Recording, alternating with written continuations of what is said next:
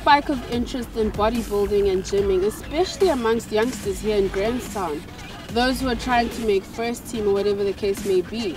So we're trying to look at Grahamstown businesses that sell supplements to these youngsters and exactly how do these businesses flourish. At the same time, we're going to speak to a few of these gym freaks to see what it is that they do and where they get the supplements that they take to be as big and built and strong.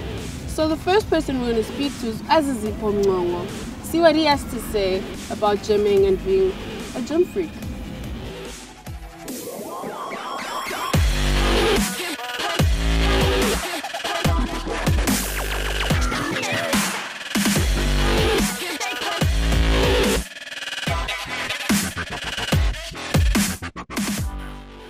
I was inspired by a friend of mine in high school. I think I was in grade 11, no, grade 10 actually. I was in under 16.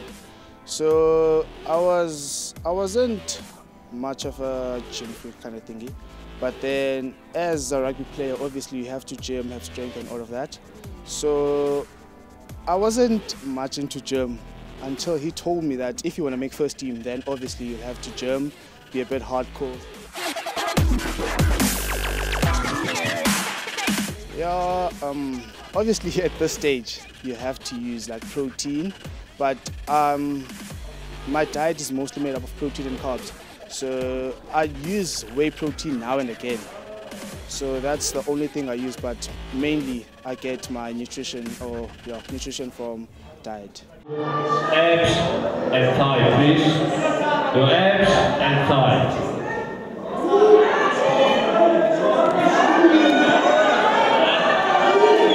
Okay guys, thank you. Relax. Okay guys, now your most masculine.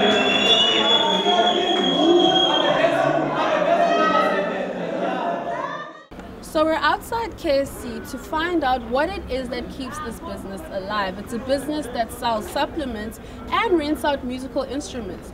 We're here to speak to the owner to find out what it is that actually keeps this business flourishing. Let's go check it out.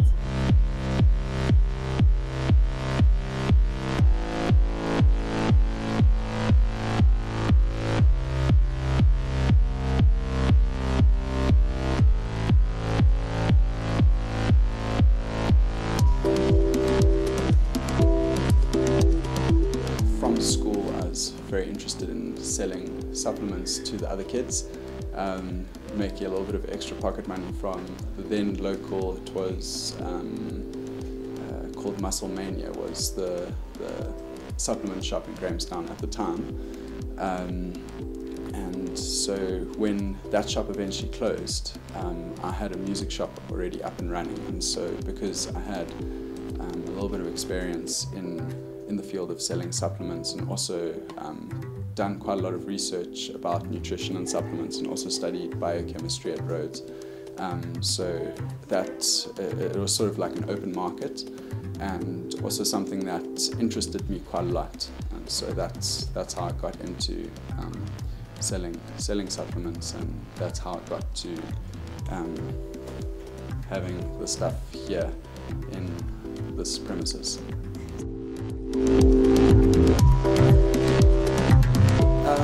Well, there was recently another supplement shop just down the road, and I think probably one of their biggest problems why they closed down is yet again the same thing with the economy and whatever, but they were going in only selling supplements, and being a small town, just selling these products isn't really enough to keep a shop open. So we've had to be quite diverse. We've had to hire out musical equipment, we've had to sell musical equipment, and then also doing the supplements at the same time. So it's unfortunately not enough to be sustainable in and of itself, but as a supporting factor it can be, it's got its place.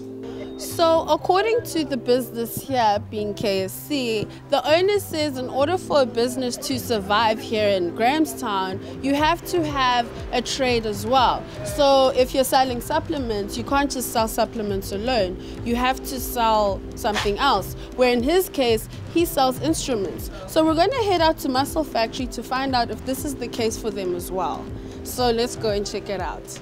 The reason that I started this business was most probably because I'm really into the industry, like of gymming and that, and also I'm with supplements.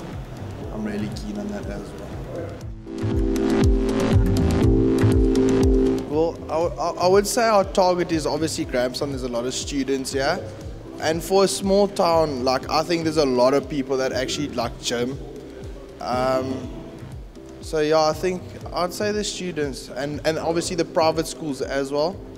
They also bring quite a bit of business to, especially on the supplement side, because with the gym and that they do have their own gyms at schools, but with the supplements we do have quite a good market with them as well.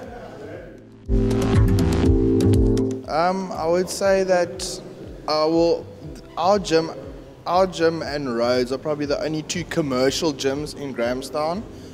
And then I know there's Ultra Fitness, which focuses more on like one-on-one training and like someone being with you and helping you all the time, where yeah, you can come and like there's machines that you can use and that, and you don't really need any guidance like to use them and that. So I'd say that our market is a bit different to theirs. Like, so I'd say yeah, we're a commercial gym.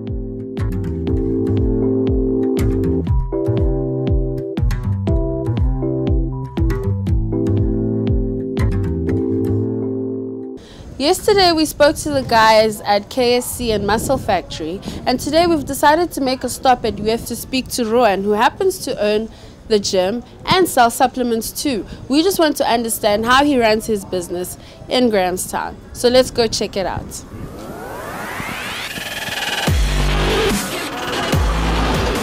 I saw there's a gap in the market for proper fitness training, you know.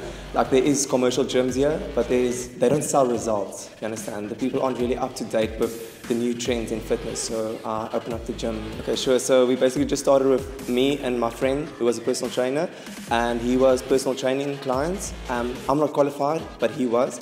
And obviously we started getting profit, and the place grew and invested all the profit back into the business, and it is what it is today. Okay, so in terms of supplements, in South Africa, supplements aren't really regulated, but in America there's the FDA, which is the Food and Drug Association, and they regulate supplements, so meaning that whatever's on the label is inside of the tub. And the supplements that I do sell here, which is Nutritech, they are FDA approved by the independent labs in America. So that's different towards the other supplements that you get at the competition in the town, you know, because whatever's in the tub might not be like on the label. So after speaking to Rowan here at UFH, we can conclude that for a business to survive, a supplement business, one has to offer another trade.